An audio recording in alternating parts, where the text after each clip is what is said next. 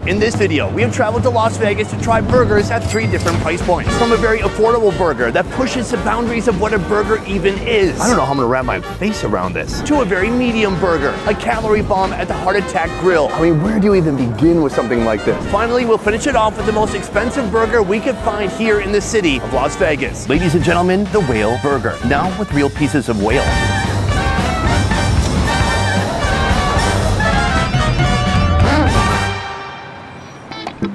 This is the city of sin. Drinking, gambling, maybe paying women to do fun activities. I don't know, it's your business. Don't involve me in it. But it's also a place for gluttons like me. Do you like food? Do you like a lot of it? Well, they've got that here, especially when it comes to burgers. Let's get started. So we have come to our first location right behind me, Jjanga Sushi Bar. This is our affordable burger location, but it's $17. I'm not exactly sure I would call this burger affordable. I'm also not sure if I'd call it a burger. I mean, the buns are made out of rice. Well, I'm gonna go inside now and talk to the manager to find out more. Right now I'm here with Michael of Jjanga Sushi Bar. Put her there. Nice to meet you. Nice to meet you as well. Let's talk about the menu. How would you describe the food you're serving here? It is a Japanese restaurant, but it is clearly Korean influenced as well. Our owners are Korean. We have a mixture of traditional sushi items, but we also do some kitchen items. Of course, some of the things that we do that are a little more unique here. We do sushi burgers, sushi pizza. We do a sushi tower. I like to just call it our sushi nonsense menu. Is a sushi burger a burger? Yes and no. I mean, it's not a hamburger. It's not a beef patty, but in that it has a pair of buns with some meat, condiments, and all sorts of other goodness stacked in between it. That has piqued my interest. From here, I want to go inside to see how this creation is actually formed and put together. Let's go. All right, guys, we have our rice bun on the bottom. The first step is to put some lettuce on top. Here we have the spicy tuna, a disc of spicy crab being put on next, then a seaweed salad, then some spicy mayo, and then right here, some eel sauce. Hit it with another rice bun, and that one is ready to go. But today, we're gonna try 2 more. Guys, you ever make a plan and then you see some delicious food and then your plans change? Well, that's what happened here. I was gonna start with just the Jjanga burger. For $17, this is like a sumo wrestler and all of Japanese cuisine gave birth to something magical. But you know what's even better than that? 3 different burger experiences. This is the slider sampler. For $19, you get 3 different sliders, the Jjanga, the Karai burger, and then right here, the Blvd burger. Let's try them all out. So this is our Jjanga burger. Let's go for it. Oh no, it's coming apart. I have to drink the pain away. I feel better now. Wow, that fried rice is super crunchy, incredibly addictive. The seaweed salad, very nice. As for the inside, the spicy tuna, the spicy crabs, well, they're now the outside. What was a little bit jarring is that all the ingredients inside are quite cold, but the bun is a little bit warm. So it's an interesting mixture of temperatures. That was just slider number 1. Right here, we have the Karai. First, it gets a slice of cucumber. Fantastic. Hit it with some iceberg lettuce, spicy tuna. Then we have a soft shell crab mix, and then raw salmon. This is called Screaming Orgasm Sauce, and that one's complete. This one has almost a smoky taste to it. Plenty of that salad in there. You got a lot of fish. Oh, there's cucumber too. I almost completely forgot because it's such a thin slice. I'm thinking just to get a thin layer like this and treat it like an open-faced sandwich. Oh, that's good. Crunchy, delicious, soft, delicate salmon. A stack of salads on top of each other. So far, creativity, a 9. Handleability, a 2. Right here, the Blvd slider. Hit it with a little bit of lettuce, crab meat, thin slices of avocado going on top. Then hit it with some Korean bulgogi. With some yum yum sauce and some eel sauce. Finally, put the lid on top, and that one is also ready to go. Now, some of that has already been coming out. I'm gonna try just that alone. Oh, that's good. Soft, succulent, sweet. It's got like a thick gravy in there. Okay. This right here is the best one. I got like all the salad because it's squeezed out to the edge. It's basically mock crab and mayonnaise. A great combination. It looked great on camera. When I tried to put it in my mouth, that's when everything went south. Who is this person's hands in the camera view? So this is our first burger of the day. But next we're cranking up the calories and we're cranking up the price at the Heart Attack Grill in Las Vegas. Let's go. We have come to our second location, our most medium-priced burger. This here is the Heart Attack Grill. The Heart Attack Grill makes a point of serving food that is very unhealthy and high in fat, sugar, and cholesterol. In other words, foods that if eaten frequently will cause a heart attack. But first, before we go in, we have to weigh ourselves. Because if you weigh over 350 pounds, you eat free. The scale is right here. I'm a little bit scared. 223. Sadly, 223 is not gonna get me there. Today, I'll have to be paying my own money. We have just entered the restaurant, and right now we're going to a mandatory changing station. You have to wear a hospital gown while you're here. And then turn around for me. Last time I put on a gown like this, a man put his finger up. Anyways, I don't want to talk about it. We're now heading to our seat. You can see this place has a wild hospital theme. They have a giant thermometer right here. With a thermometer like that, you can check Godzilla's temperature regularly. All right, we've got our menu right here. This used to be the maximum, the quadruple bypass, but now it goes all the way to an octuple. That is 8 patties. I'm just gonna do 4 patties, but I'm gonna add 20 slices of bacon. It looks amazing. Let's try it out. While I wait for my quadruple bypass, I'm stepping outside with longtime Heart Attack Grill server, Ricky. Ricky, put her there. Nice to meet you. So you've been here 12 years. This place is amazing. When did it get started? So it actually started in 2005 in Arizona. That's when he started fighting anorexia. He was there for a couple of years and he moved here 13 years ago. By he, we're talking about the big guy, the boss. Dr. John Basso. I'm curious how things have changed over time, because maybe 350 seemed like a lot in the past, but maybe he has to change it to 450. We are still at 350. We do see a lot more 350 individuals, but we love it. Gets their family in there. People get a free show out of it. So I don't know if we're going to change the 350 rule, but we have had to up our portions. Honestly, it is kind of crazy. People started to finish the quadruple. So now we have doubled that to the octuple. So it is almost 20,000 calories. All right, because I used to be a big boy, but maybe I peaked at about 300. So I guess I'll have to pay my own money. Cash, by the way, because You might die before the check clears. right, this has nothing to do with taxes. Absolutely Nothing. nothing. Well, if it's your time to go, it's nice to do so with a full stomach. Back in the restaurant, I'm being treated to my first drink. I mean, syringe. All right, I've got some medication. Enjoy. Thank you. This is wild. It's a strawberry lemonade.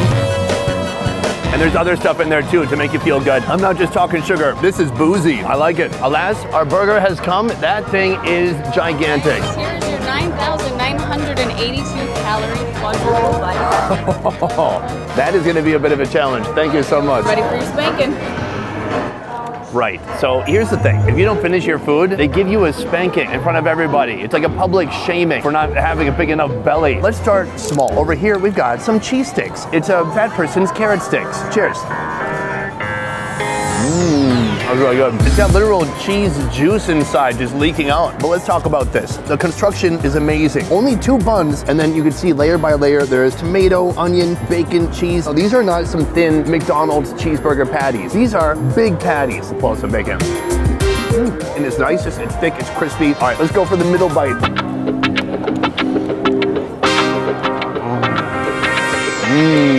Oh, those are great patties, super delicious. The cheese is kind of melted and coagulated as it's dripped down here. I feel like I have to take it apart a little bit because I want a full burger experience. So here we have 1 layer, bread, onion, tomato, bacon, cheese, and burger patty.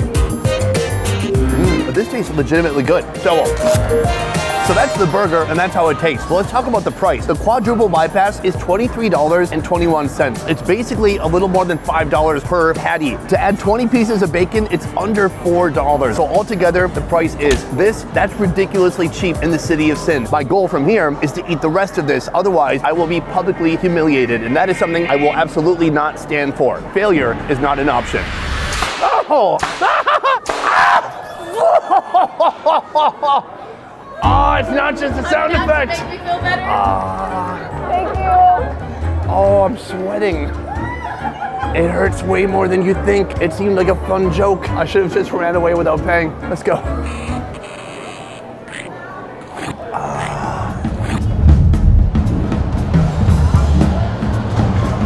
Ladies and gentlemen, we have come to our 3rd and final location, our most expensive location behind me. Your Slater's 50/50. What does the name mean? Well, I don't know. I'll ask the owner soon. But we have come here for a $135 burger, the Whale Burger, a burger that's not even on the menu. So how do you order it? Actually, you have to find your way to the secret menu in order to discover what this burger is all about. Let's go inside and do just that. Bacon, burgers, beer.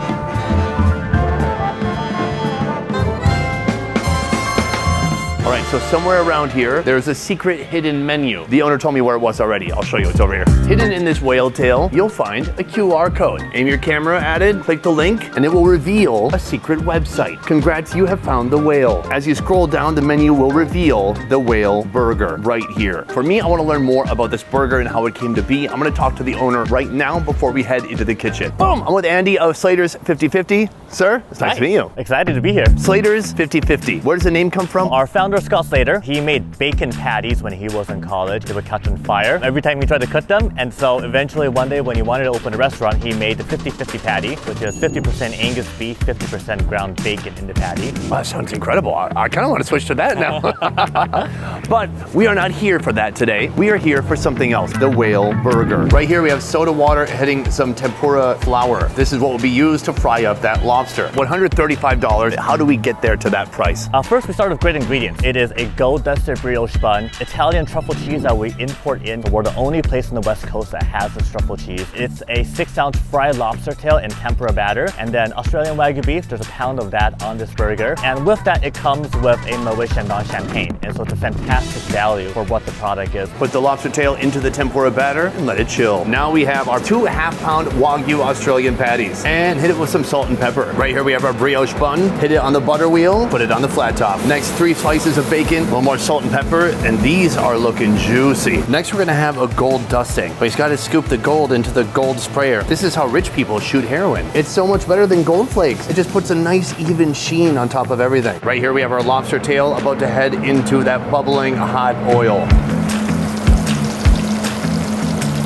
So a lot of people wonder, for other casual, normal folks coming to Vegas, are they really coming here to try the whale burger? Absolutely. So right now we sell about 20 to 30 of them a week. We're not trying to be a strip casino with the most expensive thing out there. We're trying to serve a great product, and that's what started the whale burger first. Right here, our lobster tail is complete. Here we've got the truffle cheese. Right here we have the in-house made bacon jam being spread onto the bottom bun. The top bun gets a hit of garlic aioli. Now that we have our ingredients ready, it is time for the build. That's not luxury arugula, is it? No, okay, that's fine. Baby arugula. Sure, it's like the veal of arugula. We've got that cheese perfectly melted. Burger patties coming in hot. 2 golden slices of bacon put on top. Baby arugula next. Then tempura fried lobster tail and that golden bun on top. That thing is a monstrosity. The final piece of bacon goes on top and that whale burger is complete. Ladies and gentlemen, the whale burger. Now with real pieces of whale. That's not true. Let's take a tour of this experience. First of all, French fries. Second of all, a card, a certification proof that you came here to Slater's 50/50 and you tried the whale burger. Think of it like a black card. It's proof that you're rich. Then right here we have our champagne, but then you have the star of the show right here, the burger. Let's get started. We're gonna unravel the bacon on top. Bacon that's been dusted in gold.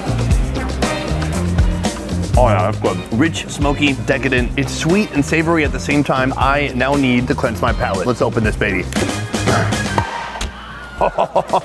Cheers. Exquisite, delicious, clean, tasty, bubbly, refreshing. Now, alas, the burger. Andy said I need to take out the knife and then I need to smash the whole thing down and take one big bite. Oh, I feel so bad smashing you, buddy, but here we go. Pick it up and go for it. Oh, that was pure lobster, which was absolutely delicious. I mean, it's getting pretty tough to appear elegant while eating this burger. The Wagyu beef is so juicy, tender. There's thick, heavy, juicy bacon. There's baby arugula. The buns are nice and soft, and then that lobster is awesome. Life tax. Right here we have that truffle cheese. Oh. Every time you take a different bite, you get a different experience. That was so truffly and cheesy and delicious and gooey. The only thing left for me to do now is to go outside and tell you which burger I think gave me the most bang for my buck. Let's go. Boom, and that is the end of this video. Guys, today we tried 3 different burgers here in Las Vegas at 3 different price amounts of money. Now it's time to choose which was my absolute favorite. I gotta say, they each brought something to the table. For our first location, they were using rice buns as patties. No, for our first location, they were using fried rice as buns. For our second location, it was a more standard burger, but they had a crazy theme around it. I have bruising and scarring on my butt. And here, of course, they elevated the cheeseburger to new heights. But which burger gave me the most bang for my buck? My favorite today came from the Heart Attack Grill. Maybe it's because they do basically one kind of burger, and the only variation is the number of levels, but man, they really have that recipe down. The burger patties were properly seasoned, thick but not too thick, nice melty cheese, perfect crunchy bacon, soft buns. The only thing I didn't like about that location is they didn't have Diet Coke. That is just my humble opinion, but let me know what you thought. Which burger would you like most to try next time you come to Las Vegas? Otherwise, guys, that is it for this one. Thank you so much for watching. I will see you next time. Peace. All right, I've got serious bruising on my backside. I'm gonna have to go there again and order an even bigger burger. Introducing Best Ever Coffee. I've traveled all over the world, and no country has created a better coffee experience than Vietnam. why I partnered up with the local coffee experts at Le Coffee to bring Vietnam's satisfying coffee experience right to your kitchen.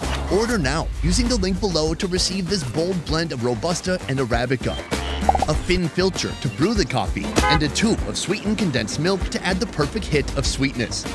This isn't just coffee, this is an experience.